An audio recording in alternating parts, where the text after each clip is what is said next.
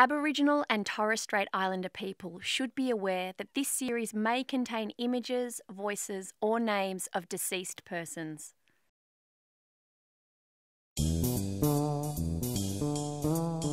Welcome to Susan Carland in Conversation. This interview is a supplement to episode 5 in the Australian Journey series, Multicultural Mosaic.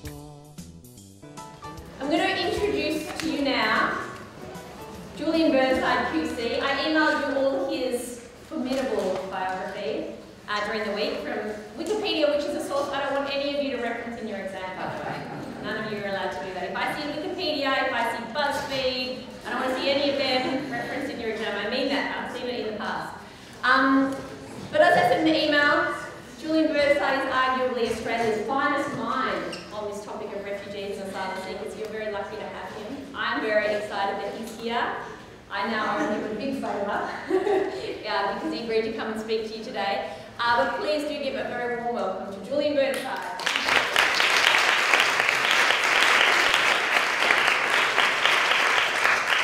Thank you. Thank you. It's very interesting being back here. I started law at Monash in 1967, and for the first year or 2 years, our lectures were in the engineering faculty, and I'm sure this is one of the rooms. At least they all look like this. Now, I should say the start of my involvement in refugee issues was the Tampa episode, which happened when you guys were all at primary school, I guess. The Tampa was a Norwegian cargo ship. It was asked by Australia to go to the aid of some asylum seekers whose boat was foundering in the Indian Ocean. The Palapa, which is the boat they were on, had begun to fall apart, and the Tampa rescued them at Australia's request on the 26th of August 2001. Now, the captain of the Tampa thought that there might have been maybe 50 people on the Palapa, and we knew that they were mostly Hazaras fleeing Afghanistan, which means that they were like about 99% certain to be fair income refugees. But the captain of the Tampa was astonished when 438 people climbed out of the wreckage of the Palapa. And they're all herded together on the steel decks of the Tampa. And the captain of the Tampa headed towards Christmas Island, which was the nearest landfall on his voyage. But John Howard denied him permission to enter Australian territorial waters off Christmas Island. And there was a quandary for the captain of the Tampa because his ship was licensed to carry 50 people, he had 47 crew, and all of a sudden 438 unexpected passengers. And they're sitting on the steel decks of the ship in various states of health. There were pregnant women, there were people who were unconscious, there were people of various ages. It was a very difficult situation for him. So, in the finest traditions of seafaring, he entered Australian waters and Australian history in defiance of the Australian government. John Howard's response, and his response was specifically political in order to draw people back from One Nation who'd drifted across to One Nation. And what he did was to close the airspace over Christmas Island so that aeroplanes couldn't fly in and get good photographs of the people who'd been rescued. He sent out the SAS, who took command of the bridge of the Tampa at gunpoint, and so the Tampa was stalled in Australian territorial waters but not able to go forward and reluctant to go back because he's got hundreds of people more than his licence permits. A group of us went to the federal court seeking orders no more adventurous than this, that the people should be put ashore on Christmas Island and placed in detention, which was the consequence of Australia's mandatory detention rules. We went to court on the Friday afternoon, and the government came along and said, we want the trial to start right now. So the case ran Friday night, Saturday, Sunday, Monday, Tuesday, Wednesday, and the judge reserved his decision. He handed down his decision at 2:15 in the afternoon, Melbourne time, on the 11th of September 2001. 8 hours later, the attack on America happened, and all of a sudden, the world seemed different. I don't think it was different, but it seemed different. Because all of a sudden, at least according to the Western press, you no longer had terrorists, you only had Muslim terrorists. You no longer had boat people, you only had Muslim boat people.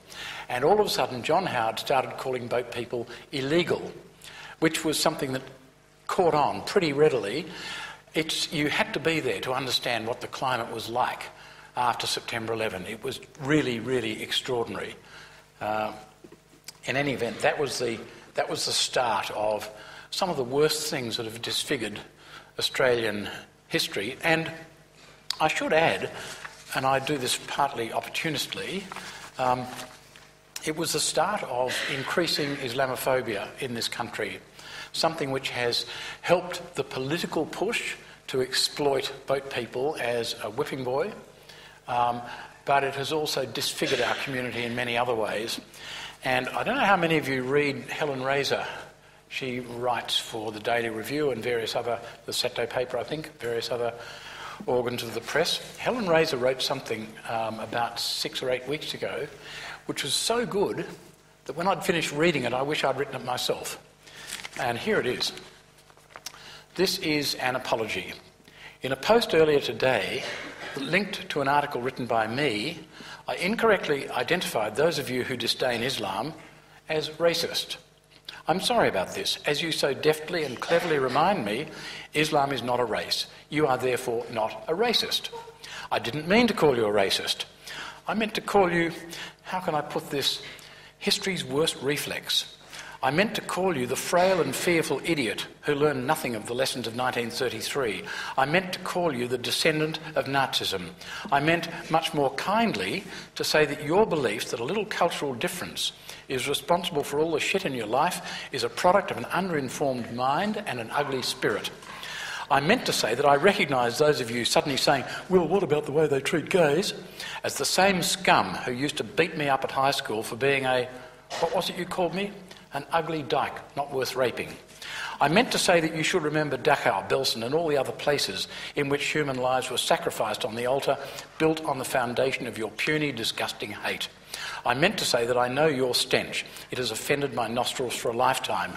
I meant to say that if you think Islam is intrinsically evil, and you've somehow missed that the real evil in the world is belched from its financial centres, well, fuck you very much, and you just keep on agreeing with brave intellectuals like Sonia Kruger and Andrew Bolt. I meant to say that you do not need to love people. You don't even need to approve. You just need to fucking accept difference as an inevitable fact of life. But you never will, because you are made by offcuts of history's worst mistakes. I meant to say that you have nothing to say to me that I cannot read in the nation's worst newspapers. I meant to say you are a receptacle for the ideological shit of powerful others. I meant to say you sicken me. But I didn't mean to call you a racist.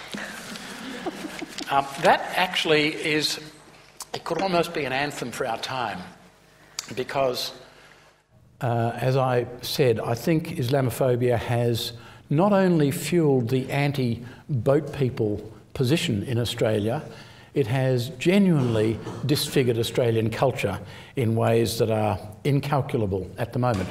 Anyway, back to refugees. There are 3 streams of refugees who come into Australia. First, there are those who come in as part of our offshore resettlement program.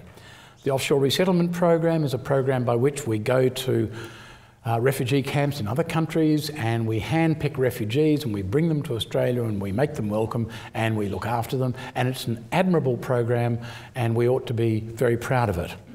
The second stream are those people who come to Australia by aeroplane and they come in on visas, typically short-term visas, characteristically student visas, tourist visas, business visas and the like.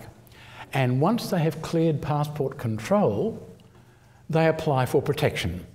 And when their initial visa runs out, they get a bridging visa, so they remain in the community for as long as it takes to sort out their refugee status.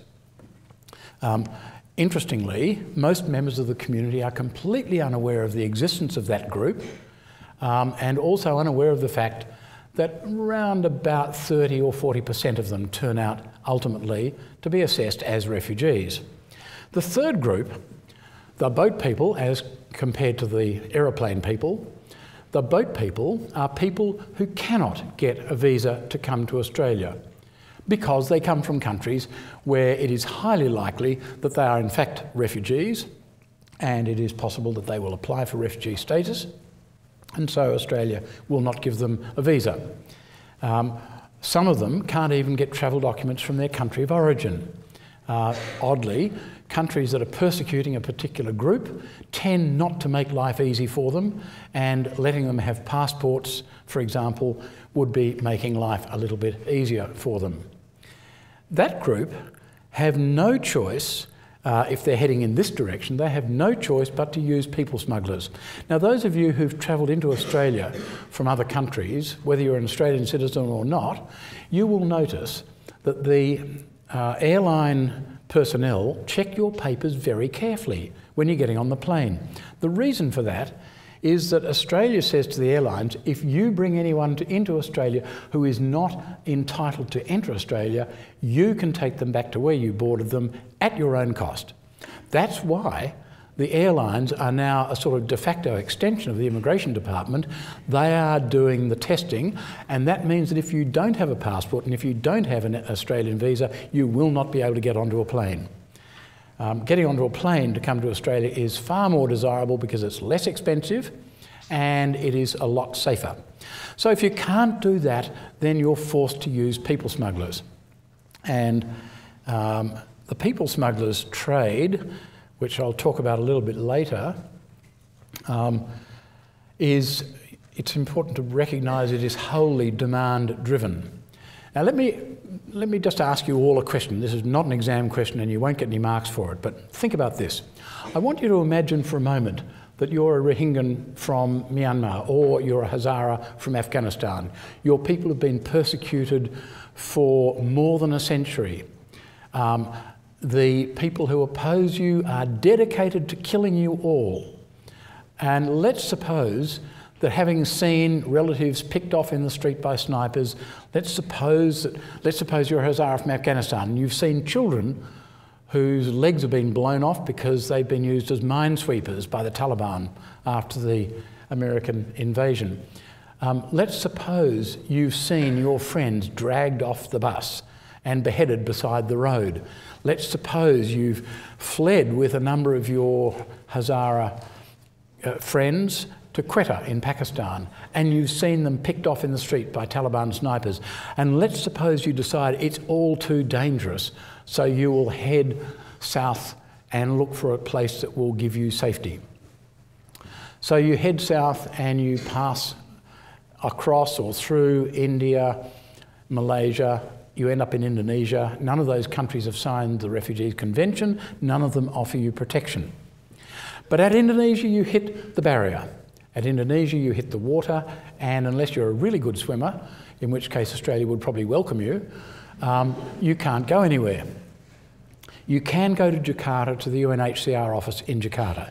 You can ask for a certificate saying that you're a refugee. And if you're a Hazara from Afghanistan or a Rohingya Burmese, it is overwhelmingly likely that they will give you a certificate saying you're a refugee. But the 1 month visa you get on arrival in Indonesia, when it runs out, you're at risk, because if the authorities find you, they'll jail you.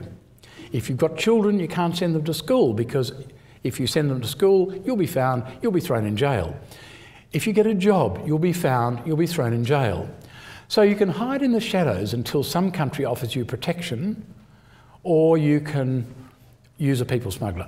How long will it take to be offered protection? Well, on present indications, between 20 and 30 years. So, how many people in this room will wait in the shadows for 20 or 30 years? How many would not get on a boat? How many people would not use a people smuggler? None of you.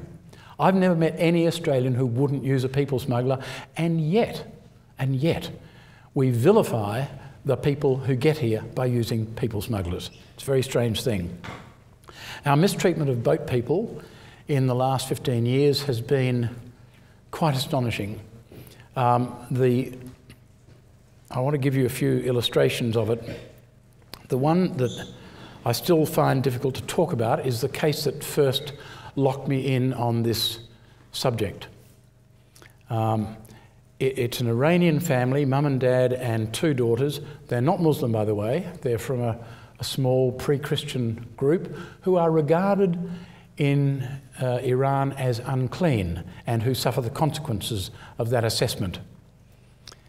They had lived in, their family had lived in Iran for over 100 years, and they had put up with the persecution that comes with being a member of an unclean group. But after a particularly terrible incident involving the 11-year-old daughter, they decided to flee. And they fled to the southeast. They get to Indonesia, they get on a boat, they land in Australia, they're banged up in the Woomera detention centre in the South Australian desert. So it's mum and dad and two daughters, aged 11 and 7. After 15 or 18 months in Woomera, they're all doing it pretty tough, which is really characteristic of people in detention centres in the Australian system. But the 11-year-old girl in particular was in a very bad way. She had stopped caring for herself. She'd stopped eating, she'd stopped grooming herself. She was frightened to go to the toilet block, which is 100 metres from their cabin, and so she'd wet herself during the day, she'd wet the bed at night. And anyway, a psychiatrist in Adelaide heard about this, went to Woomera, which is a 3 or 4 hours drive out of Adelaide, and he delivered a devastating psych report to the department saying that this child had completely given up, she was at extreme risk, she needed daily psychiatric help. Now in Woomera back then, and subsequently in Baxter, if you needed urgent psychiatric help, you would get to see the visiting psychiatrist roughly once every 6 months. But this child needed daily psychiatric help. And so the psychiatrist urged that the department move the family to a metropolitan detention centre where the kid could get the daily psychiatric help she needed. So the family was moved to Maribyrnong Detention Centre in the western suburbs here. And although the reason for moving them was that the 11-year-old needed daily psychiatric help, for the first few weeks of their stay in Maribyrnong, nobody came to see her. Not a psychiatrist, not a doctor, not a nurse, not a social worker, no one. And on a Sunday night in May of 2002, while her mother and father and her young sister were off having their dinner in the mess hall, this little girl took a bedsheet and hanged herself. But she didn't know how to tie the knot properly, and so she was still strangling when the family came back to their room. They took her down, she and her mother were taken to the general hospital nearby, with 2 guards, 2 ACM guards, so that as a matter of legal analysis, they were still in immigration detention. Con Karapanagiotis from the Asylum Seekers Resource Centre, which had only recently set up, he'd been looking after their visa claim, and he heard about this. And he went to the hospital at about 9:30 that night, said good day to the guards, said he just wanted to speak to the mother to see if there was anything he could do. And the guards said to him, no, you're not allowed to see them because lawyers' visiting hours in immigration detention are 9 to 5. And they sent him away. He then rang me at home at about 10 o'clock that night. And I still, 15 years later, I can still hardly believe that a country could be so indifferent to the suffering of an 11-year-old child that they would drive her to try and kill herself and then turn away someone who was simply trying to help. Now, she spent 12 months in the Child and Adolescent Mental Health Unit at the Austin Hospital until she was assessed as well enough to be put back in detention. And they put her back in detention. We subsequently got them protection visas. But nothing can excuse that kind of mistreatment. Mistreatment which has continued in case after case after case. I've seen the same sort of willful indifference that you would think is completely incompatible with the way Australia sees itself as a country. So, for example, take the case of Abdul Hamidi. Hamidi had been, he had fled Iraq, Saddam Hussein's Iraq, and he got to Australia using a people smuggler. He was, the notes of the Immigration Department show that within a couple of weeks of his arrival, they had assessed him as someone who had suffered torture in Abu Ghraib prison in Saddam Hussein's Iraq. And they noted that the form of torture that most terrified him was being locked in a small room, because in Abu Ghraib he'd been locked in a small cell and randomly electrocuted through water on the floor. So a small room was his room 101. Now, after about 18 months, he fell into hopelessness and despair and began self-harming. And his form of self-harm was to cut himself. So if he could find a bit of glass, he'd break it and cut himself. If he could find a bit of razor wire, he'd cut himself. And whenever he cut himself, the department would give him treatment of two sorts. First, Panadol, which is the universal cure in immigration detention. Second, solitary confinement in a small cell, which didn't help. When he got out, he was worse. He'd cut himself again.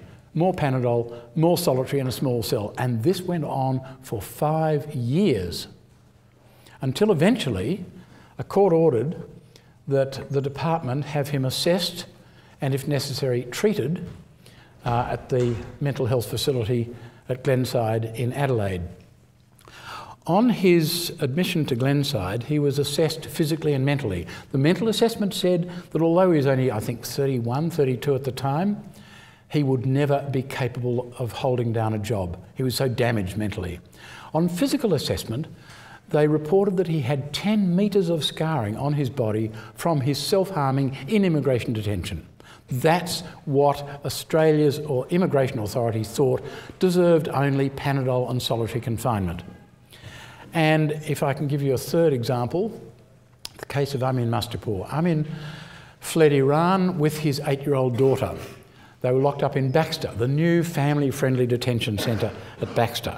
I don't know how many of you remember, Philip Ruddock at the time declared that Baxter was the family-friendly detention centre, which actually led to a funny incident because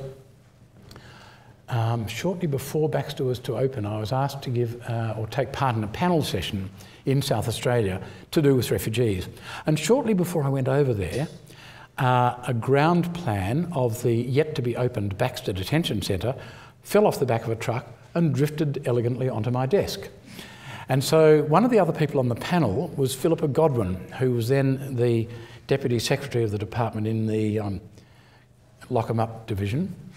And I took the opportunity to ask her why it was that the electric fence which surrounds the Baxter facility was described on the ground plan as a courtesy fence. I didn't think it was courteous to electrocute people, not whether they're leaving or coming.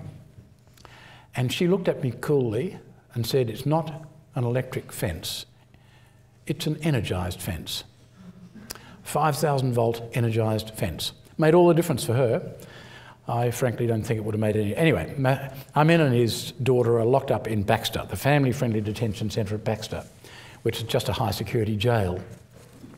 One day they're in their room and 5 guards came in and ordered Amin to strip. He refused, not only because of the cultural difficulty associated with it, but because his 8-year-old daughter was in the room. And so he refused, and they roughed him up and handcuffed him and dragged him off to the management unit. And the only bit of video footage that survived to the trial of the case was video footage from the area outside their room, and you see 5 guards dragging Amin across the lawn, and this little girl, 8 years old, jumping on the back of one of the guards, trying to stop him from taking away her father. Anyway, he was put in solitary in a cell which I've seen, 2.5 metres square, bare concrete, nothing else in the room except a mattress on the floor. For the first couple of weeks of a person's stay in solitary, they're not allowed anything to read, anything to write with. They're not allowed TV, radio, CD player, nothing at all. No distraction and no company. And no privacy either, because they are videotaped 24 hours a day, and in order to enable the videotaping, the lights are left on 24 hours a day. Amin's only break in each solitary 24 hours was a 20-minute visit once every 24 hours from his daughter. After he'd been in it for about 2 weeks, his daughter didn't come for her visit. And Amin complained to the person, the department employee who ran the centre. The head of the centre explained to him that the daughter had been taken into Port Augusta shopping and that she'd be there the next day. The next day came and went, she didn't come for her visit.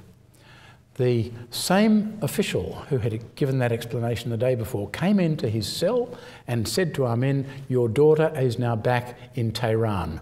If you want to see her again, you should abandon your claim for protection and go back to Iran voluntarily. Now, at first he thought they were joking, but when they persuaded him that it was true, he had a complete nervous breakdown and remained in solitary for the next 8 weeks, until even the government psychiatrist was telling the department, this is destroying this man. But they refused to let him out. So we went to court, and the department's argument at trial was that you, the trial judge, you have no power to tell us how to treat people in immigration detention. Pretty disreputable argument. That was their argument, though. The judge disagreed. They lost. They then appealed. And I remember on the appeal, one of the judges asked counsel for the government, why are you doing this? What are you trying to do to the man? What is it you want to do to him that requires, you know, us to overturn the order, which simply had him removed from solitary and put into a different detention centre so he wouldn't have to confront the people who'd treated him that way. So there we are. Now, during the Tampa case, which really made all of this sort of thing politically advantageous to the government, during the Tampa case, the government came up with the Pacific solution. The Pacific solution involved us bribing Papua New Guinea and Nauru to warehouse refugees for us. It was a very crude arrangement, and it led to some pretty horrible consequences. One of them was a young man called Mohammed Sawar, who from his photograph looks as though he was maybe 16 or 17, but we understand he was about 21. Mohammed Sawar was one of the people who'd been rescued by the Tampa, rescued on the 26th of August 2001. And a group of the others who'd been rescued by Tampa were preparing to have a sort of commemoration. I was going to say celebration, but that wouldn't be right, but a commemoration of the fact that they had been rescued. They were preparing for it and was going to be held on the 26th of August 2002. They'd spent the intervening time locked up on Nauru.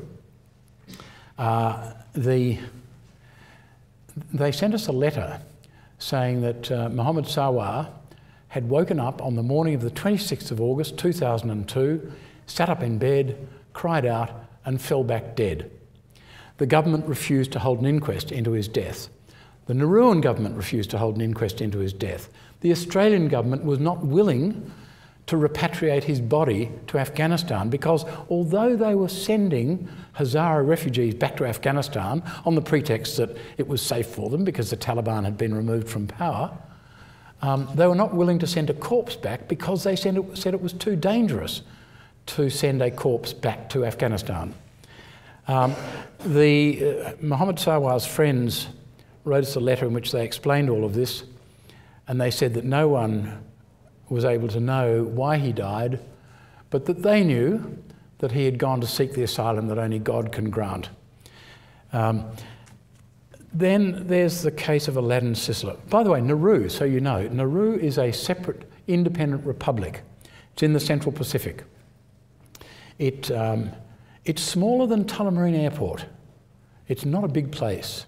It has a population rather less than 10,000 people. It does not have enough water or food supply for its own people, let alone refugees who are sent there. For some strange reason, Australia thinks it appropriate, poor little crowded Australia, we think it appropriate to bundle our unwanted boat people refugees onto Nauru. If we accepted all the boat people who came here, even in the record year, it would have increased our population by less than 0.1%. But those same people sent to Nauru increased the Nauruan population by about 15%. For some reason, we think that that's a sensible transaction. One of the people who was sent on the first phase of the Pacific solution was Aladdin Sisler. Aladdin Sisler had actually arrived in Australia. He'd arrived in Sabai Island, which is part of Australia in the Torres Strait, and Thursday Island, which is part of Australia in the Torres Strait. In both those places he had said to Australian officials he wanted to seek protection in Australia.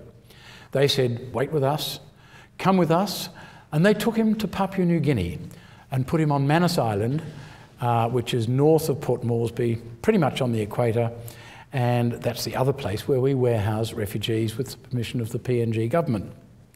After a while, Aladdin Sislam asked Australian officials how his asylum claim was going, and they said, oh, you haven't got an asylum claim because you didn't fill out Form 832, or whatever it was. Then there was a time when all the people held on Manus were hosed out and sent across to Nauru, except Aladdin Sislam, because, of course, he was in a somewhat different category than the rest. And so he was left there by himself in splendid isolation. And when eventually a group of us learned about this, we went off to court, challenging the legality of his detention in Manus Island. And it was quite interesting.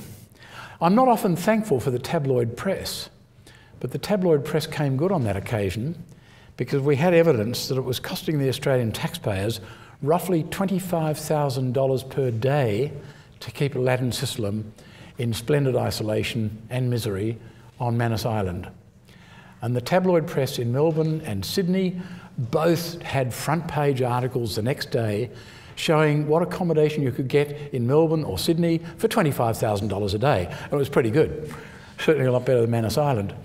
The government very quickly came to us and organised a settlement, which was good. Now, I was going to pause briefly to tell you something about there was an interregnum. I mean, from about sometime in 2007 till sometime in 2009, the whole boat people thing went off the radar. But I can see time's getting on, so I won't tell you the entertaining stories I was going to tell you about that. In 2009, Tony Abbott, you can ask questions about it later if you want, it's not on the exam.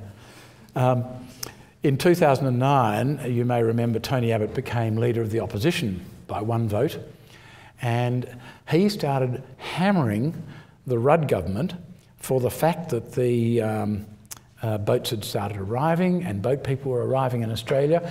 Kevin Rudd then launched a ferocious attack on people smugglers, which was very curious because when he was running for office as Prime Minister, Kevin Rudd made much of the fact that his great moral hero was Dietrich Bonhoeffer.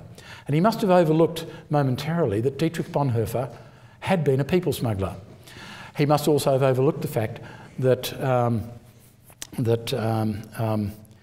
Oskar Schindler was a people smuggler. And we'd all seen the film, we'd all read the book. Oskar Schindler seemed like a decent guy, a bit hard-edged, but, you know, did good things. He was a people smuggler.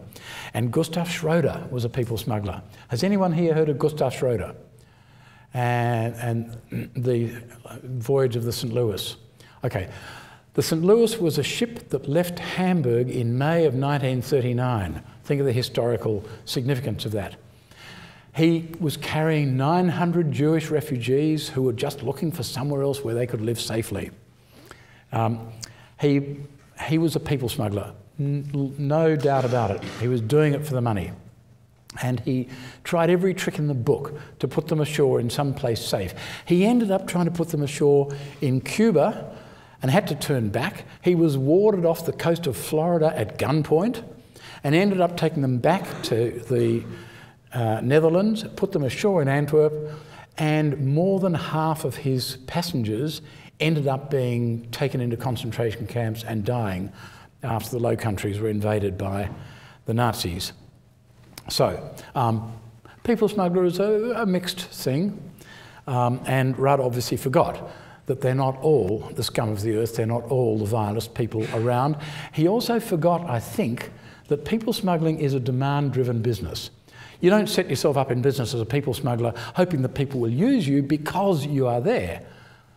People smugglers come into business because there are people who are desperate enough to risk their lives to avoid a fate which they think is more likely or more terrible than the perils associated with people smuggling. Things degenerated pretty badly because Abbott was prepared to play the boat people card pretty hard, and Rudd played along with it by attacking people smugglers. And of course, they were all shedding crocodile tears about the risk that people might drown on their way to Australia. And of course, people do drown in their attempt to escape, because not all people smugglers are that careful, and sometimes the seas are very dangerous. But I guess if you don't head this way and drown in the Indian Ocean, and head north and drown in the Mediterranean, you're still dead. If you get into the back of a lorry and you're asphyxiated by the exhaust gases, you're still dead, just as dead as if you'd drowned. And the point was captured perfectly by Cathy Wilcox, a cartoonist. You may remember that maybe, 4 months ago, a man called Omid Masumali on Nauru committed suicide by dousing himself in petrol and setting himself alight. He and his family had been assessed as refugees. No one could tell them where they would be resettled, if anywhere. Australia has made it plain that people in the current iteration of the Pacific solution will never be allowed into Australia. The idea of spending the rest of his life on Nauru was so awful that he committed suicide. And Cathy Wilcox did a cartoon, one of the most striking cartoons I've ever seen. It was of a man engulfed in flames, and the caption simply read, "Not drowning." And there you have the point about the drowning excuse. It is simply, I frankly don't even think that the politicians believe it. I don't think they're the least bit worried. In fact, some Liberal parliamentarians during the Gillard-Rudd years, some Liberal parliamentarians were celebrating every time boats arrived, every time someone drowned, because they realised this was going to be a good arguing point for their side of politics. The 2012 saw the reintroduction of the Pacific solution in much harsher form, was reintroduced, I think, by Gillard and then hardened up by Rudd. And the 2013 election, which I hope some of you remember, the 2013 election in Australia was disfigured by the fact that for the first time in our history, both major political parties tried to court political support by trying to outpromise the other in the cruelty with which they would treat boat people. Can you imagine if they had promised cruelty to animals? That would not have worked. But promising cruelty to boat people apparently was a vote winner, as they saw it. Since then, we've seen the very harshest aspects of mandatory detention and offshore processing.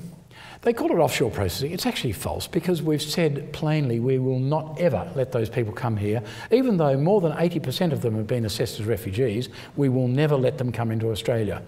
We're not processing them offshore, we're shoving them away. We're getting rid of them out of Australia, taking them by force against their will to another country. That country has been taught by us how to process asylum claims, and what happens to them after that is a problem for that country. Now, since then, we've seen episodes like the murder of Reza Barati.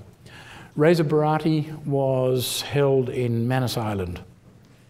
There was a disturbance in Manus Island in February 2014. Scott Morrison, who, let it be noted, is probably the most dishonest, hypocritical politician we've ever seen in Australia. Scott Morrison, who was then Immigration Minister, went on air to say that Reza Barati had escaped from the detention centre and had been killed by locals outside the detention centre. Now, I mean, he was completely wrong, but in a funny way, he'd stumbled across an unhappy truth, which is that the PNG locals hate the refugees, and you are not safe if you're anywhere near the PNG locals and your refugee has been forced there. So the idea that they may be resettled there upon being assessed as refugees is not much consolation. It very quickly turned out that Reza Barati had not in fact escaped and had not been killed by locals. What happened was that some of us received copies of some eyewitness statements, including one by a man called Behnam Sattar. Behnam Sattar shared the same room as Reza Barati. His eyewitness statement said that he saw Reza Barati running across the compound inside the detention centre, trying to get back to his room. He was approached by one of the guards who is named. The guard had a long piece of timber with 2 long nails driven through the far end.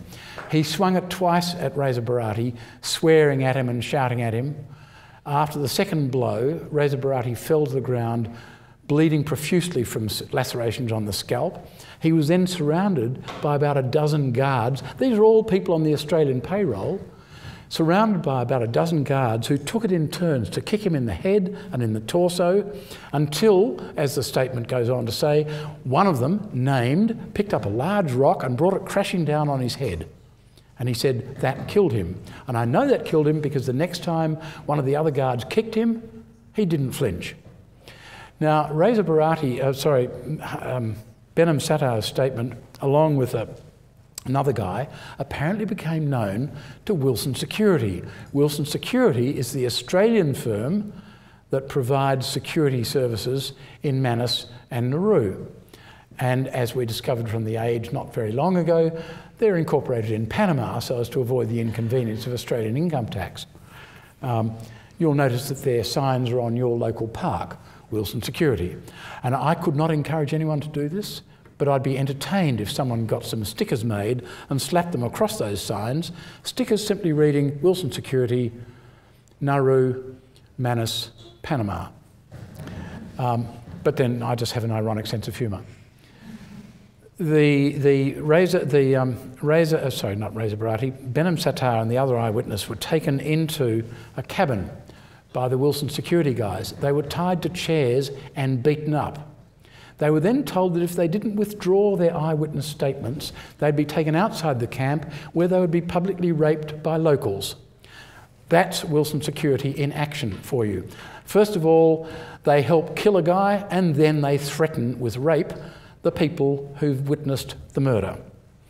All of this is done, as it is said, as a means of deterrence.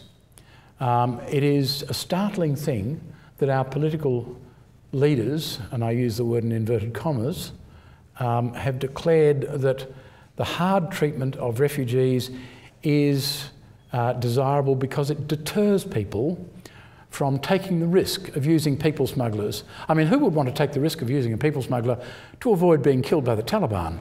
Who would want to take the risk of drowning in order to avoid the possibility of being slaughtered by your political enemies? That's the supposed deterrent. Now, all of these things I was going to mention something about New York. I recently went to New York for the UN Summit on Refugees. And I want to mention one thing in particular, and that is the speech made by President Obama at the Leaders' Summit on the second day. President Obama singled out Germany, Canada, Austria, Netherlands and Australia for special praise for the way we treat, for the way we handle refugees. And I was astonished when I heard him say it. I thought, who's writing this stuff for him? Is it Malcolm Turnbull or Peter Dutton or Scott Morrison?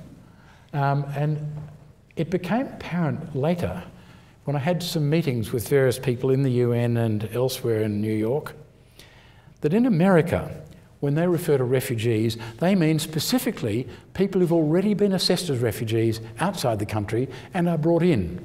And so the praise which Obama was giving us, I think, is only to be understood as praise for our offshore resettlement program. And there is no doubt our offshore resettlement program is a very fine thing, and on a per capita basis, our offshore resettlement program is about 3 times more generous than America's offshore resettlement program. On the other hand, our treatment of boat people, who are almost all actual refugees, our treatment of them is shocking. I was lucky enough to have a conversation with the person at the UN who had organised the summit, and it is clear from conversation with her she hadn't the faintest idea of what Australia does to boat people. She had never heard of it. She knew about our offshore resettlement program, but that was it. She had no idea that we were mistreating people in the way we do. She had no idea that we were sending people offshore and mistreating them so as to deter other people from imposing on our generosity. There was another odd thing. I went over to New York not only for the summit but also to visit two places in particular. Eleanor Roosevelt's upstate country house called Valkill and the 9/11 Memorial, because Eleanor Roosevelt, as some of you will probably remember, Eleanor Roosevelt was the architect of the Universal Declaration of Human Rights. At the end of the Second World War, as the world drew breath in horror at what was revealed as the European death camps were opened, Eleanor Roosevelt said that we should have a Universal Declaration of Human Rights. And she put together the group and drove it. You really need to read the Universal Declaration. It's a great document. It includes in the preamble that it was a response to events which had outraged the conscience of the world. And that is exactly right. It had outraged the conscience of the world. I was interested in that because the Universal Declaration of Human Rights really marks the start of modern human rights discourse in the 20th century. And I say that with all due respect to Raphael Lemkin and Hersch Lauterpacht, but that's when it became a thing. And in the following 50 years, we saw most of the great international human rights instruments come into existence. And the person who was largely responsible for all that was Eleanor Roosevelt. But there's a curious thing. As I had to, for practical reasons, in order to get there, I had to go first to Beijing, and from Beijing north over Siberia and Canada and down into New York. And I noticed at one point that the plane was flying over Harbin. Now, has anyone in this room heard of Harbin in Manchuria? Nope. Harbin was the home of Unit 731. Unit 731 was the place of some of the worst human rights abuses ever perpetrated in modern history. Unit 731 at Harbin in northern China was a place where scientists and doctors conducted a horrible range of experiments on living civilians who had done nothing worse than live in the area. Civilians were taken in. They were in particular fascinated by the effect of various bacterial poisons. And so they would inject live subjects with various poisons and then cut them open while alive in order to watch the progress of the poison through their bloodstream. The vivisection of unwilling victims is one of the most horrendous things imaginable. And in fact, one of the doctors was recorded as saying that one patient they'd got, well, a patient, not a patient, is a subject. One subject they'd got, they called them logs, by the way. One of their subjects wasn't even screaming. He knew his end was up. He was taken to the table and tied down. But when he saw the doctor pick up the scalpel, then he began to scream, and he continued to scream uncontrollably as the doctor cut him open, and then he stopped screaming because he had died. And the doctor went on to say, all of this was in a day's work for most of the doctors and scientists, but it made an impression on me because this was my first time.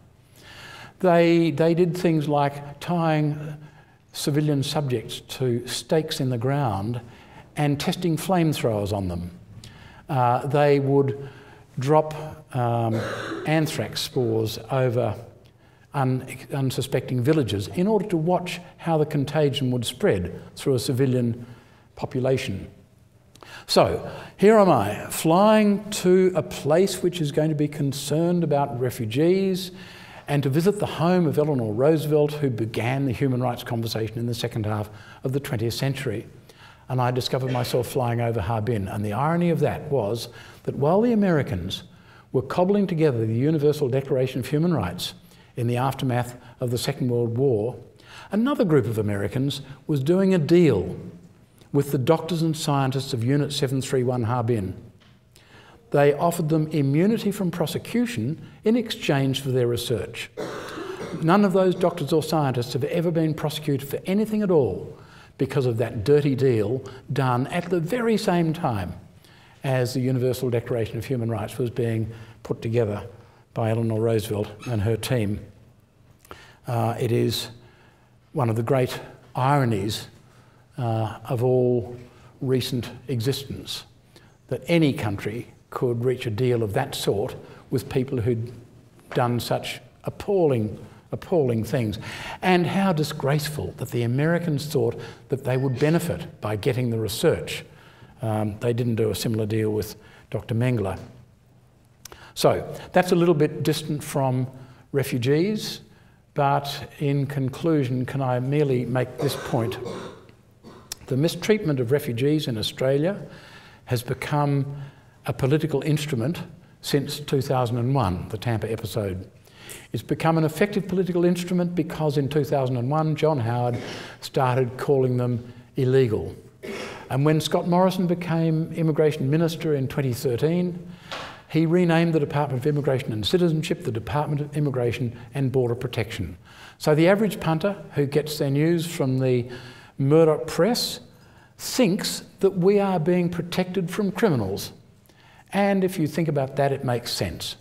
And okay, maybe it's a bit harsh, but you can't make omelettes without breaking eggs. It looks very different when you understand that arriving in Australia using people smugglers is not an offence. Coming here without permission of any sort to ask for protection from persecution is not an offence. To call them illegal is just a great political lie. And it is on that lie that Australia's human rights conduct has been broken and debased for the last 15 years. Thank you very much.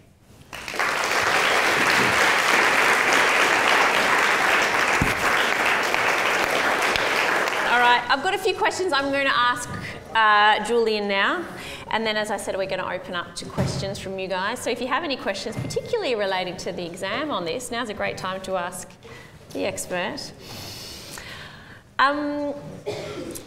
Julian, a number of humanitarian organisations, including the United Nations, have condemned the conditions and the treatment of refugees and asylum seekers in Australia. In your position, or your opinion as a lawyer, has Australia reneged on any of its human rights obligations? Yes. I mean, we have sent Hazaras back to Afghanistan, which I would have thought probably constitutes refoulement, which breaches the central obligation under the Refugees Convention. Second, we do treat people differently depending on their mode of arrival, and that breaches the Refugees Convention. And we treat children in ways which are undoubtedly in breach of the Convention on the Rights of the Child. And I think it was early last year, the UN Special Rapporteur on Torture delivered a report in relation to 5 specific cases of 5 particular people in relation to whom complaints have been made. And the report said that in the treatment of those people, Australia was in breach of its obligations under the Convention Against Torture. And Tony Abbott, who was still our Prime Minister then, responded to it by saying Australians are sick and tired of being lectured to by the UN. Now, it tells you something very grim about Australia when you recognise that a Prime Minister can get away with flicking off as lightly as that a finding by a UN Special Rapporteur that we have been engaged in torture. Yeah, it's pretty frightening. It is. And by the way, just in case you aren't frightened, and none of you look frightened, just in case you aren't frightened, don't ever forget Pastor Niemoller's dictum. You need to remember it. Remember that? He said in the 1930s, I think, he said, and I paraphrase, when they came for the communists, I said nothing because I was not a communist.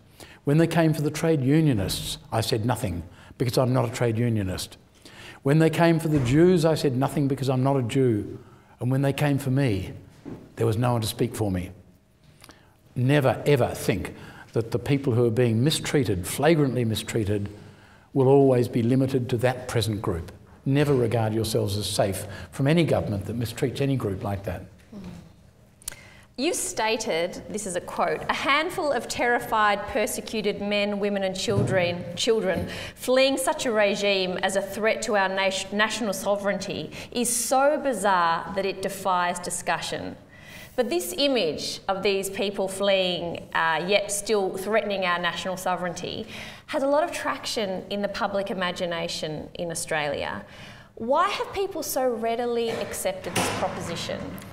Because politicians on both sides repeat the same lie, so why wouldn't people believe it? I mean, we've got probably the worst batch of politicians imaginable at the moment. If only the opposition could bring itself to oppose on subjects like this, it might help. So, yeah, I guess. The other thing is that sovereignty, it's very easy to understand sovereignty as the right to decide who comes to the country and the circumstance in which they come. Does that ring a bell to anyone? That was John Howard's electioneering line in 2001 after the Tampa. He said, "We will decide who comes to this country and the circumstance in which they come." And that is a nice paraphrase of the idea of sovereignty.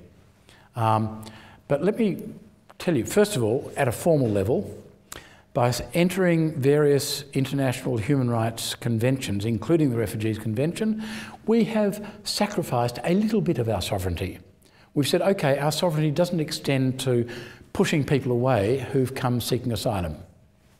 So I think our sovereignty is qualified by our own voluntary agreement to enter those conventions. But then going back to the John Howard aphorism, I could say, I'm entitled to decide who will come to my home and the circumstance in which they come. And if I'm sick of having visitors, I could always say, I don't want visitors until Thursday week. And no one could criticise me for saying that. But what if the next morning a little kid runs up to the front door and says, "Please help, a man with a big knife is chasing me"? I could say, "Come back on Thursday week," but I wouldn't. Why? Because it's sort of different. What do? You take her in, sit her down, check her story. If it's genuine, protect her. If it's false, send her home. That's, we think of sovereignty as if it's some magic thing. It isn't. It is a right to decide who enters the country, but qualified by the observation that we are all human beings and we owe to other human beings in distress some obligation to alleviate their distress. And that's the problem in Australia. We seem to have got to a stage where we seem to fear the possibility of helping other people just in case it takes some of our own luck away from us. And that's wrong. You've said that in the public conversation in Australia at the moment, we're focusing on this term border protection. And when we do that, we're conflating national security with our refugee policy. And that when we do that, in that confusion, we're losing our moral bearings. But I wonder, how do you think the stance taken today towards refugees and asylum seekers differs at all to immigration policies of Australia in previous generations? Has Australia ever had a moral outlook towards refugees in the past? And if so, when? Yes. During the second half of the 1970s, the Fraser government brought in about 100,000 Indo-Chinese boat people. But we need to qualify that just a little bit. Some Indo-Chinese boat people managed to get here directly. Most of them, however, only managed to get to Malaysia. They were processed in Malaysia, and those found to be refugees were brought to Australia, to New Zealand, to Canada, to America, and so on. So I guess it was a little bit more like our offshore resettlement, but it was a much more generous program then. Fraser actually worked pretty hard to achieve that result, because when he initially suggested it to Gough Whitlam, he met resistance for two reasons. First, he'd just kicked Gough Whitlam out of office. Second, Gough Whitlam thought, perhaps plausibly, that people fleeing a communist regime would not be friendly to Labor, because back then Labor was a party of the left. And so he thought that probably people fleeing a communist regime would be friendly to the right, and therefore it would not be politically beneficial to Labor to support Fraser's plan. And Gough Whitlam, with a recollection of the resettlement of Baltic refugees, or refugees from the Baltic states, when the Soviet Union invaded the Baltic states, famously said to Fraser's first proposal that we don't want more Vietnamese fucking bolts coming to Australia. That was his actual words. So you can see it was a kind of visceral reaction based on politics, but he eventually, Fraser, to his credit, instead of making a political point of it, actually persuaded him of the rightness of what he proposed. And I don't think anyone would say that it's a pity that we allowed so many Vietnamese and Cambodian refugees to come to Australia. And it's interesting that South Australia, which has always been, I think, the most enlightened state of the country, South Australia now has a governor who came here as a Vietnamese boat person, which is terrific. So how then has Australia swung from that attitude in the 70s to the attitude that we have now in 2016? Or starting in 2001. What prompted that trajectory? I'm not sure, but I think, Tampa was specifically political. One of John Howard's favourites in the lower house was Jackie Kelly. Jackie Kelly was the Liberal MP for an inner Sydney Western Suburbs seat. And when Howard was going into the lower house to give his speech about his handling of the Tampa affair, apparently Jackie Kelly came up to him and said, "John, I'm very worried because a lot of my supporters are moving across to One Nation." And he waved his speech at her and said, "Don't worry, this will fix it." It was a specifically political gesture. He was waiting for the right moment. He thought that he could draw Liberal supporters back from One Nation by taking a strong line on the Tampa. What he did, in fact, was to take the whole Liberal Party into One Nation territory, and of course, because they're attached by a string, the Labor Party also drifted to the right. And the problem with politics in Australia now is that neither of the two major parties are very close to the centre, both rather to the right of it. So how would you change Australia's refugee policy? How would you make it more compassionate but still feasible? Okay, well, first of all, I would close down offshore detention. I think it's an abomination and ludicrously expensive, but it's cruel. I had a meeting in my chambers early last year with some health workers who'd worked on Manus, and also a senior Labor parliamentarian who I've known for a long time. And among the health workers, one of them was particularly interesting. He's a guy who is not a bleeding heart like me.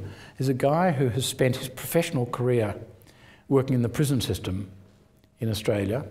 He decided to do a tour of duty on Manus because the pay was good. And he said a few things that really caught people's attention. First, when he first got to Manus, to the compounds, and he saw the compounds, his inner reaction was, this is what the concentration camps must have been like. Second, after a week or so inside, he worked out that the conditions in which they're held and the way they're treated was 100 times worse than anything he'd seen in any Australian prison, including maximum security. So innocent people are treated worse than convicted criminals in maximum security. And third, by the end of his tour of duty, he was convinced that the barely acknowledged point of the whole exercise was to break their spirit so they'd abandon their claims for protection and return to face persecution. That's the deterrent thing. Now, after the meeting broke up, the Labor parliamentarian stayed on, and he said, and I believe him, that he was shocked because he'd never heard facts like that before. And he seemed genuinely shocked. But then without missing a beat, he said, of course, it'd be political suicide for us to take a soft line on boats. And that's where Australian politics is debased. You know, the fact that a Labor parliamentarian can be genuinely shocked by what's going on and yet support it because it will win them votes, that is terrible. So what would I do? What would I do? First of all, I'd close down offshore detention. Second of all, I would accept that boats will probably start arriving carrying people who are genuinely desperate and looking for protection.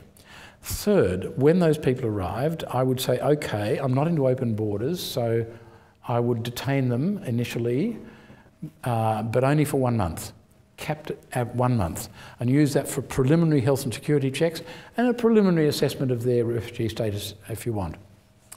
And at the end of 1 month, I'd release them into the community on a visa which had conditions that included they must stay in regular contact with the department, they're allowed to work, they're allowed full access to Medicare and Centrelink benefits, and until their refugee status is finalised, they must live in a specified regional town or city.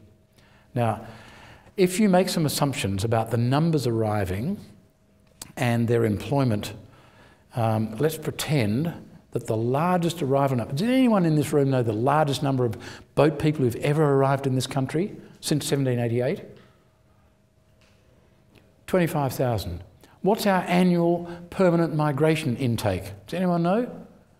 It's around about 200,000. Okay? So, and the long-term average arrival rate of boat people is about 1,000 or 2,000. Okay? And yet we bring in 150 to 200,000 permanent new migrants every year. So we get madly excited when in 2012 we had 25,000 boat people coming in. How different things would have been if the Aborigines in 1788 had to turn back the boats policy. In any event, let's assume that 25,000 becomes the new normal. And let's assume that every single one of them remains on full Centrelink benefits. How much will that cost the economy? $500 million a year. Very easy arithmetic.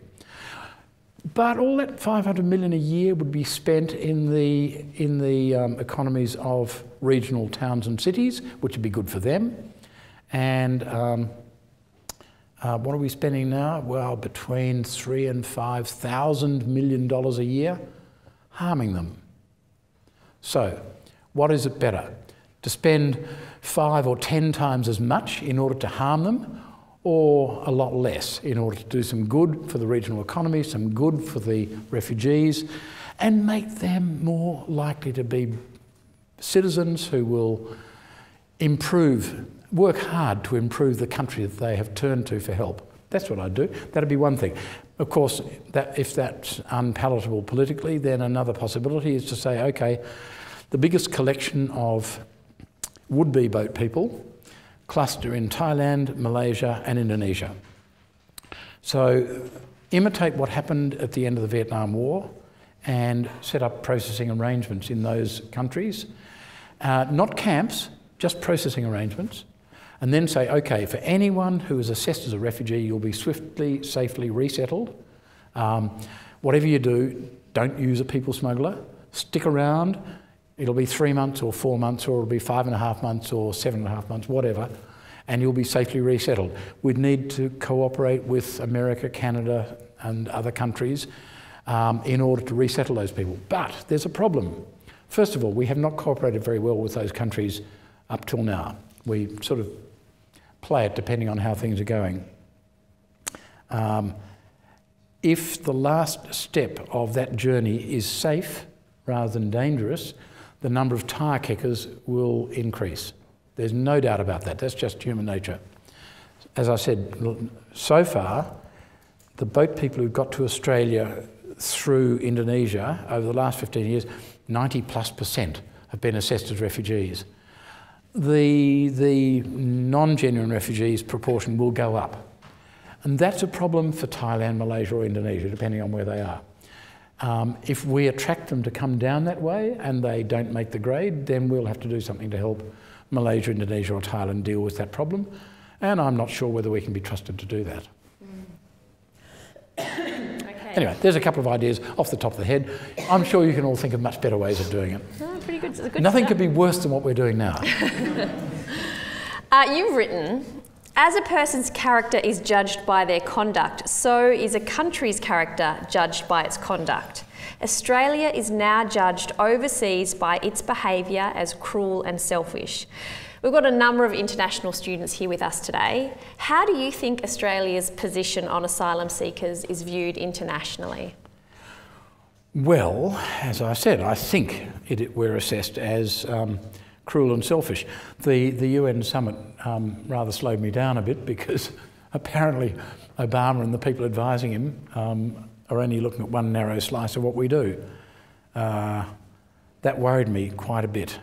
And the people who took me there wanted to try and organise a meeting with Obama to straighten things up. Or Trump, if he gets in. Yes, well, look, if I was a pretty young woman, maybe that'd work, but...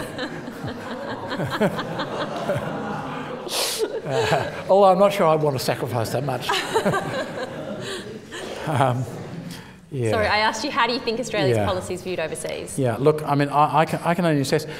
I had an intern from London in my chambers recently, and he said quite a few English politicians are looking at what we do and saying they want to imitate it.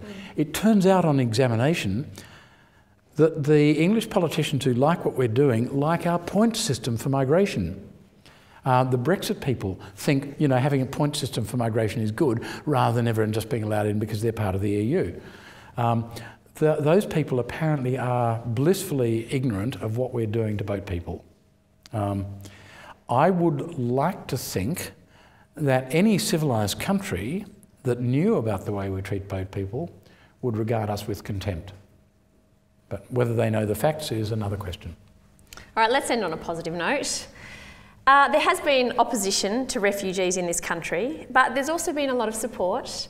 Can you tell us about the groups that you're aware of in the community who've argued for a more humane approach to asylum seekers?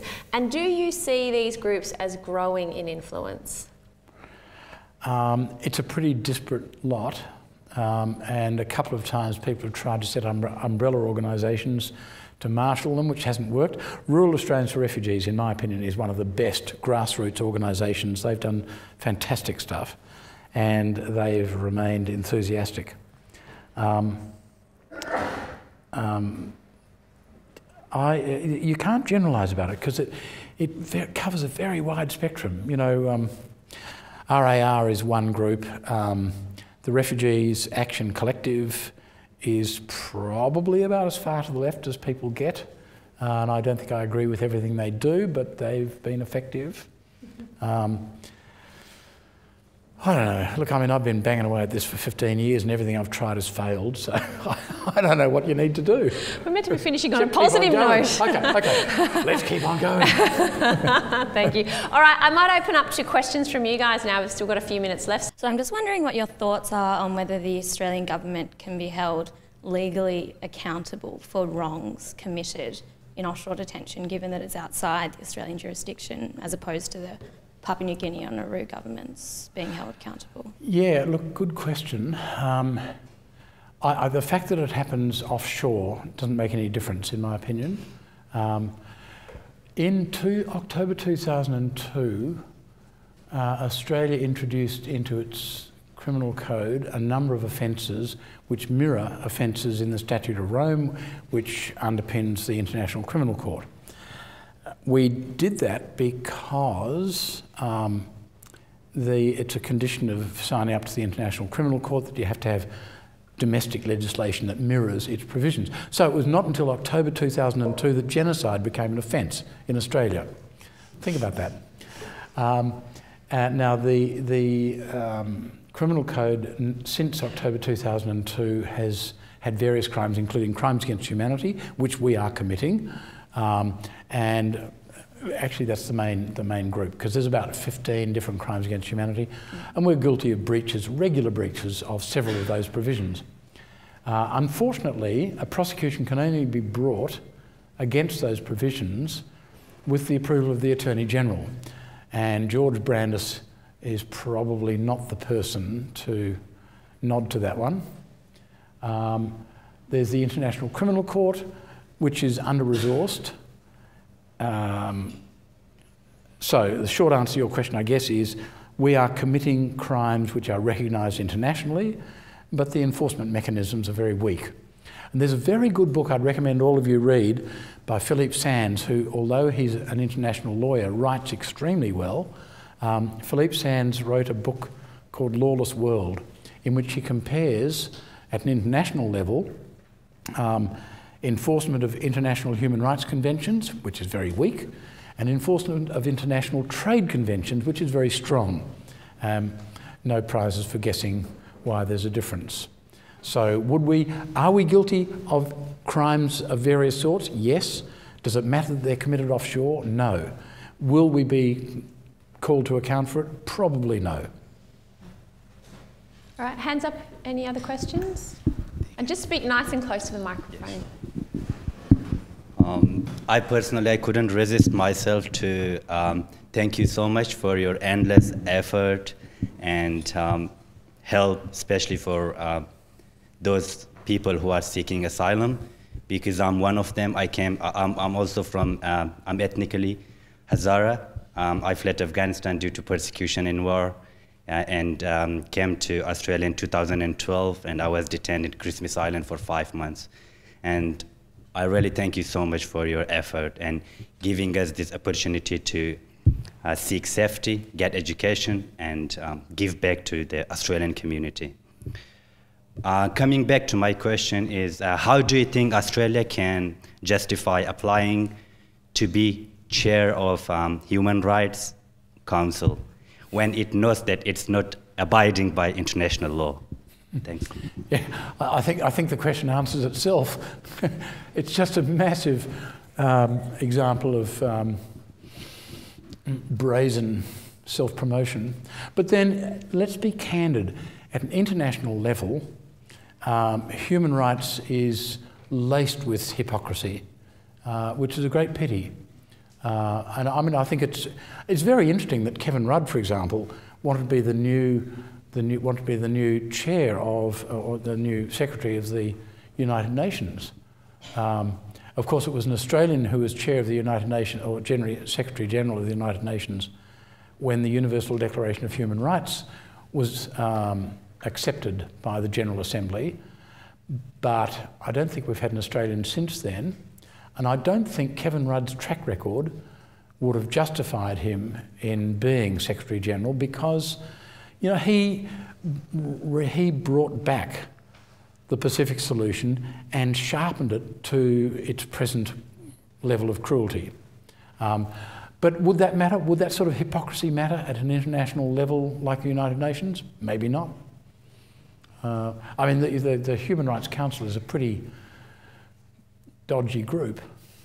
You know, there are countries there that have not got a lot to be proud of. So that's how, hypocrisy. Other questions?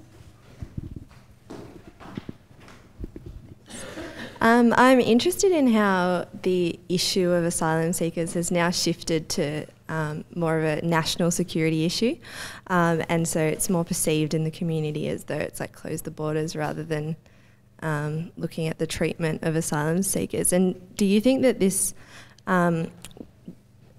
shift to it being around national security was a push like from the government, or do you think it was more of like a response from the government due to the community being worried about, you know, having more asylum seekers around? It's been pushed by the government, for sure. Initially, it was called border control, but they realised very quickly that that was a fairly shaky ground, because border control means exercising your national sovereignty to determine who comes across the borders. What people didn't figure out at the time was that every year we get between 4 and 5 million people coming across our borders, mostly for very short-term purposes like tourism. And so even if you take 2012 as a peak year, the fact that 25,000 arrive without going through passport control means that our border control failed in about 1/2% of cases. Now, I've always thought that 99.5% was a pretty good mark. I've never thought of it as a failure. So to call it border control just wasn't going to fly. But it then, because it got tied up with Islamophobia and post 9/11 hysteria, calling it border protection somehow seemed to work. And especially when you consider it, the department was renamed Immigration and Border Protection in 2013, so that at that point, for 12 years, we'd had Liberal politicians repeatedly calling boat people illegal. Now, if you say that often enough, the public general, and especially when the Murdoch press don't contradict it, and when the Labor Party don't contradict it, you end up with the public thinking these people are criminals. And to say we are blocking criminals from coming in, that looks like border protection. So it's pretty easy. And then, of course, things like the mass movement of people from Syria across to Europe creates a sense of anxiety. And by the way, there is underneath all of this, and I'm sorry for breaking one of those unwritten rules of conversation, underneath all of this there is the observation made quite a while ago by a senior politician who said, and I paraphrase, all that's necessary for any parliament or any party to gain and hold power is to persuade the people that they're under attack and persuade them that you are protecting them. It works in all places at all times. Can anyone in the room tell me who said that most famously? It was Hermann Goering at Nuremberg in 1946. And he knew a thing or two about how that works. So, you know, if the general sense in the community is that we are under attack from Muslim terrorists, and by holding the illegals out, that looks like border protection. It's false. Because, first of all, we know that if you're fleeing terrorism, you are probably not a terrorist yourself. If you're fleeing extremism, you're probably not an extremist yourself. And we know that boat people who've arrived in Australia and have been absorbed into the community are underrepresented in crime figures. Underrepresented. So you are more likely to be a terrorist if you're born and bred Australian than if you've come here as a boat person. So we're protecting ourselves by hammering the wrong people.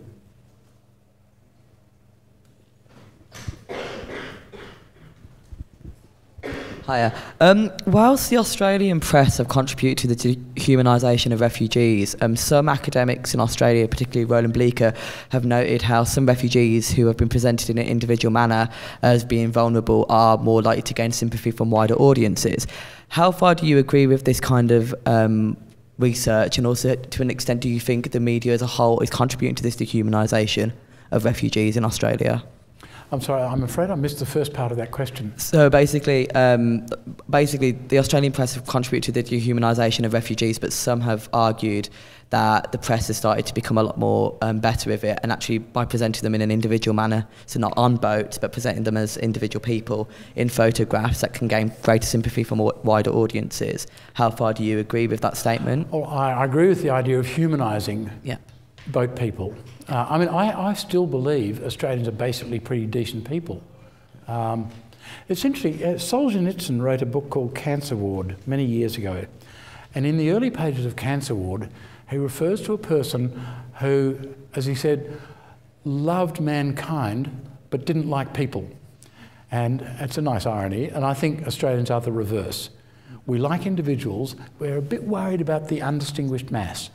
I think you could meet Australians who could be introduced to every Afghan boat person who's ever come here and get on well with all of them, but still say, oh, we don't want Afghan boat people. You know, that's very strange. But I think, and I was saying this before during the break, I think human rights is actually all ultimately about the way individual people are treated. You can build it up into grand theories, of course, but it's ultimately about how individual people are treated. And that's why you need to humanise the people who are being mistreated. So if you don't humanise them, if you don't humanise them as individuals with whom we can identify, then we will continue to tolerate their mistreatment. I think up the back, some questions.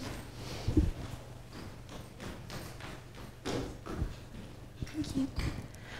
So are you optimistic that the public and the government's attitudes towards refugees can be changed? And what do you think we can do as students to help the situation? Again, I missed the first part of that question. I'm sorry. So, are you optimistic that the public and the government's attitudes can be changed? Oh. And what can we do as students? No. Because I think Australian politics is so contaminated at the moment. I mean, if we had a workable opposition on this issue, then I'd be a little more optimistic. Here's the problem. As I understand it, about 70% of the public get their news primarily from Murdoch sources, either online or in hard copy, and about 70% of the public support what the government is doing. I'm sure it's not a perfect match of the two 70% cohorts, but I wouldn't be surprised if there's a very substantial overlap. Now, the Fairfax Press and Guardian Australia are perfectly happy to publish my views and the views of people who agree with me. But that is just saying things to the 30% who probably already agree with us, and doesn't really help. If I pitch something to the Murdoch Press, they're not interested. So what do you do? As I said before, I've spent 15 years banging away at different ideas and nothing's worked so far. Why would I be optimistic? Except I think eventually, and it may not even be in my lifetime, eventually the truth will break through and decency will break out, I hope. And if not, well then this country will be the worse in profound ways. And what can students do? Engage with people who disagree with you, but engage as respectfully as possible. I mean, you can't blame people for anti-boat people views if they have grown up on a diet of anti-boat people discourse. You know, if all they're getting is the uncontradicted statements of the idiots in the Liberal Party, people like Dutton and Morrison, and if they get no contradiction, and they get it from the Murdoch Press and intellectual giants like Andrew Bolt, sort of stir it up rather than saying it's wrong, well then of course people are going to have a different view. But the fact that they've got a different view from you does not mean that they should be abused or mistreated. On the contrary, just have a conversation with them in which you try and give them a few facts. So, mind you, I thought that was the right approach right at the beginning. I had this view that all of this was politics and politics was working, and so it wouldn't change until the public at large changed their views. So I thought what I would do is try and persuade every member of the Australian public that things should be done differently. Well, not every member, but 50% plus one. And I figured the politics would shift if that happened. And so the story that I was going to tell you partway through my talk, but the time was running against me, was this. I found myself speaking out about it, and I got a lot of hate mail from people, and virulently aggressive, abusive hate mail, mostly by email. And I decided I'd answer all of them because I wanted to persuade everyone, and this was a group who plainly didn't agree with me. I couldn't answer the people who wrote in because they tended to forget to give their name and address. But with email, you can always reply. And so, they'd sort of write to me screaming and shouting and abusing, and I'd write back saying, "Dear so-and-so, thank you for email. I gather you don't agree with me. Did you realise there's this fact and this fact and this fact?" And most of them replied. And every reply was polite. Every reply was polite. They'd gone from screaming to room temperature polite in a single step. And that was interesting. And some of them would say, "Oh, I didn't realise that. Well, I agree with you now." Others would say, "That's all very well, but what about this and that and the other?" And I'd write back and say, "Well, there's actually this and that and something else." And overall, more than half of them ended up saying in substance, "Thank you for discussing it with me. I agree with you now." It's very hard. It's very hard to respond politely when you're confronted with that sort of thing, but it's much more effective than abusing them. So there's a funny aftermath to this. I think the issue went off the boil in about late 2007, 2008, and it was in late 2008 I was doing a case over in Perth. I checked my email and I saw some hate mail. The hate mail had stopped. And I won't say I missed it, but I was kind of interested to see that there was some new hate mail. But it was a difficult one. It read, I memorised it, it said, "Dear fuckwit." That's why I figured it was hate mail. "What makes you think that being a QC means anyone who's interested in your opinions? Why don't you fuck off and die?" Now, I thought, how do you engage with that intellectually? So I wrote back and said, "Dear so-and-so, thank you for your email. The offer of your sister is interesting. Please send photographs." It was intentionally offensive. And I had warm images of this guy's face exploding and his hair falling out. And I was really surprised when he answered almost straight away and said, "Fair enough, I suppose I was a bit over the top." So I thought, oh, there's a rational mind there after all. So I wrote back saying, "That's okay, but I've been talking about this stuff for quite a while, and you just wrote now. Why is that? Did you just stumble across it, or did it all get too much?" And he wrote back saying, "I should come clean. I'd had a huge night out. I was arguing with a bloke I couldn't stand. We were arguing about refugees. I suppose I should have written to him.